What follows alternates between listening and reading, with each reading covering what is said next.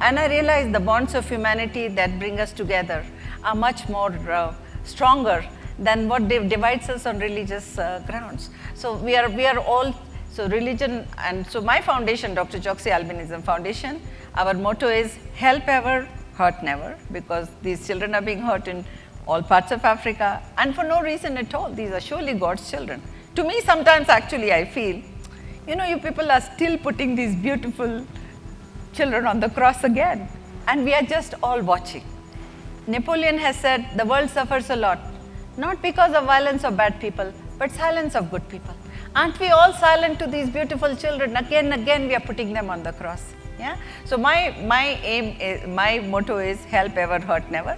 Our belief is service to humanity, service to God. And my vision is that every person with albinism today can lead a life of dignity and honor, to be accepted in society as a normal person.